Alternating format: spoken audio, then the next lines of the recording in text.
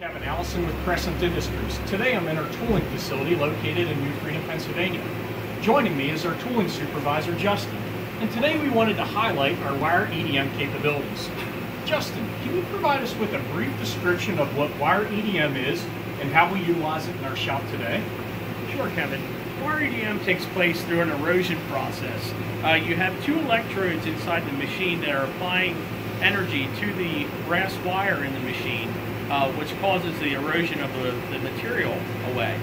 We're capable of running anywhere from 4 thousandths wire to 10 thousandths wire here at Crescent, and we utilize the machine very heavily for cutting insert tooling and any application where we got to cut small features and parts repeatedly.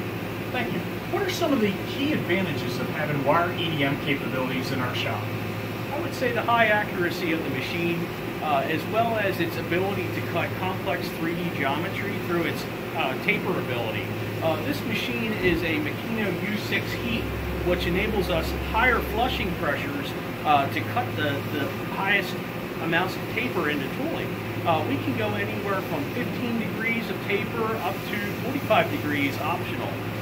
And we utilize the machine very heavily for the taper capability, as well as its ability to produce small features into parts repeatedly. Thank you very much, Justin. And to learn more about Crescent Industries, our tooling capabilities, and how we can support your next injection molding requirements, please visit us on the web at www.crescentind.com.